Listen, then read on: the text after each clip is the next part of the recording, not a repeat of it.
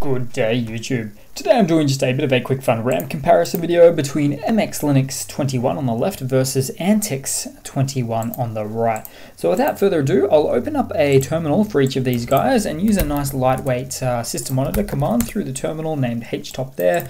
I'll punch up the graphics so you guys can see it just a little bit easier. But on the left hand side for MX Linux, we are running at about 505 megabytes of RAM on boot up, which isn't too bad. Whereas Antix 21 on the right hand side running at about 155 megabytes of RAM on boot up. So about a third the amount of RAM required for Antix over MX Linux. That's because Antix is a less of a refined operating system or desktop environment indeed. It's just very simple in comparison, although it still does most things that you would want any Linux system to do.